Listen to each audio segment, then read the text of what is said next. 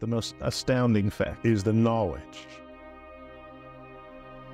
that the atoms that comprise life on Earth, the atoms that make up the human body, are traceable to the crucible that cooked light elements into heavy elements in their core under extreme temperatures and pressures. These stars, the high-mass ones among them, when unstable in their later years, they collapsed and then exploded, scattering their enriched guts across the galaxy.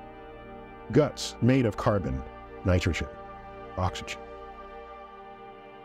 and all the fundamental ingredients of life itself.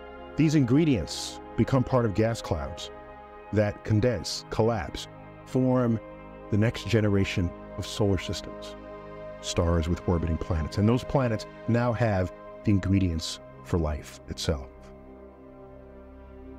So that when I look up at the night sky, and I know that, yes, we are part of this universe, we are in this universe, but perhaps more important than both of those facts is that the universe is in us.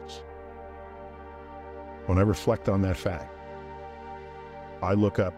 Many people feel small because they're small and the universe is big, but I feel big because my atoms came from those stars.